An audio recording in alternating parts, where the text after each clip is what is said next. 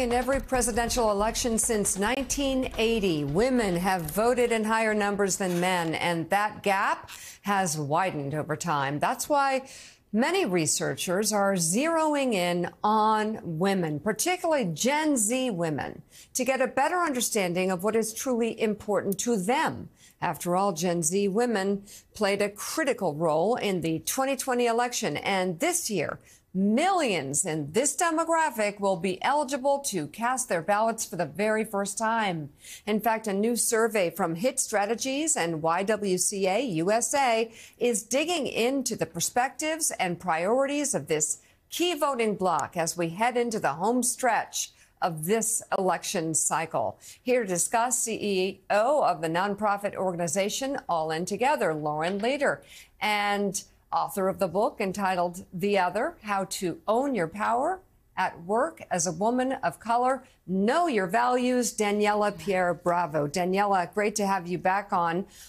So Gen Z women, what are the issues that really stuck out to them that were top priority, and what does it tell us about this generation and how they may vote? Yeah, good morning, Mika. Well, the report showed that there are a lot of different issues like the economy, like access to health care, gun violence, that are important for Gen Z women voters that have the same importance that they've placed with older generations. Now, the difference here in the data is that Gen Z women voters don't just have one or two or three big issues. They have a lot of importance across a broad range of other issues. For example, in this report, 36% said that abortion access is their top issue. 28% said that racial justice was, and almost 20% childcare. They said that childcare was at the top of what's important to them in terms of issues. Those numbers were actually higher than those that were reflected by older generations. And what this all means is that this generation, Gen Z women voters, have a high level of anxiety and concern over a lot of the issues that affect them and their communities, and they're still not seeing a lot of legislation addressing it. Interesting. So, Lauren Leder, the answers indicate Gen Z women deeply care about social justice and welfare issues as well. What do you make of that?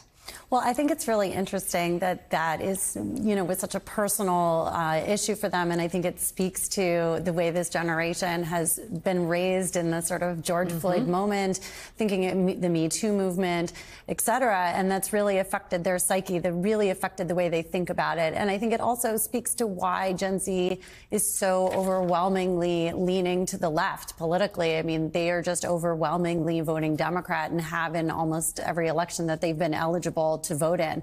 I also think the childcare issue is really fascinating, especially since many of them are probably years away from having kids, and yet they want to know that when they are ready for families, that there will be support there.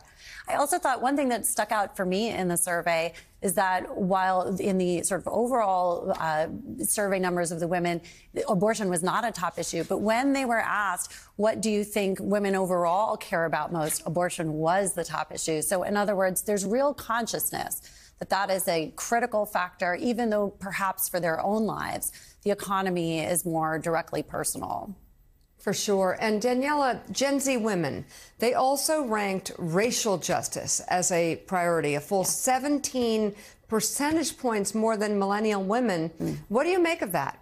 Well, first off, Gen Z is the most diverse generation there is.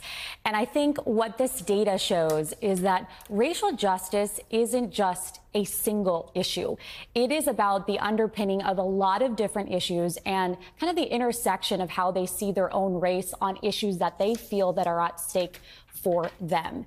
And so when you talk about the cost of living, access to health care, they've seen that marginalized communities and communities of color all bear the burden more than other demographics, and they reflect those demographics. And one thing that I'm really excited about is I'm going to be moderating a panel of Gen Z leaders for the YWCA in Philadelphia this Saturday, where we're going to discuss these issues, and especially something like racial justice. When you talk about the underpinning of all these issues having to do with race and identity, we're going to explore that and what issues they're going to actually show up for on Election Day.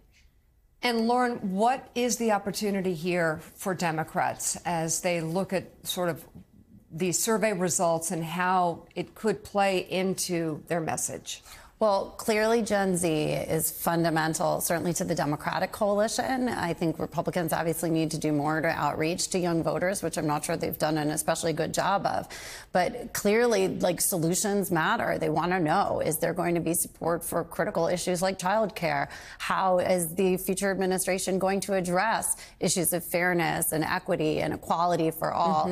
And I think these are huge opportunities for the campaigns to speak directly to them across all of these issues, not just one, but across all of the issues that matter most to young people. Take the message directly to them, engage them, ask them for their vote, treat them like the adults that they are. They deserve it. Lauren Leader and Know Your Values, Daniela Pierre-Bravo, thank you. And Daniela mentioned she'll be moderating the event in Philadelphia this weekend, so look for her coverage, knowyourvalue.com. Daniela.